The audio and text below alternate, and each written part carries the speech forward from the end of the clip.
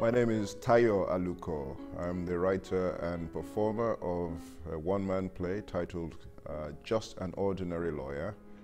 The only thing that we did wrong was stay in the wilderness a day too long. Finding out about somebody who was the first black anything in this country is interesting enough. What I'm trying to achieve with this play is to tell stories of anti-colonialist struggles. How do you say your name? Olatunji Showande. Olatunji Showande. I suggest that you leave English courts to English gentlemen.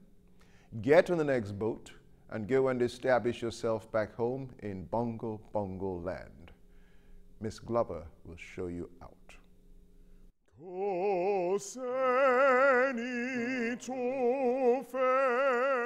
Tunji Showande, when he became head of chambers, actually opened doors for younger barristers, other barristers of color who, because of the time that they were practicing or were trying to practice, just could not get tenancies.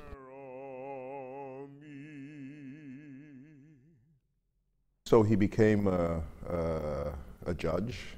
He also achieved an ambition of becoming a member of the MCC, the Marylebone Cricket Club, which is a very establishment organization. But on the other hand, as a black man in the 60s and 70s, he was always other. Hold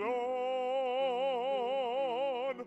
I think the best reaction I had was from one audience member who is a young Nigerian woman who said that she learned more about black history from my play than she had learned in her entire secondary school career. Keep your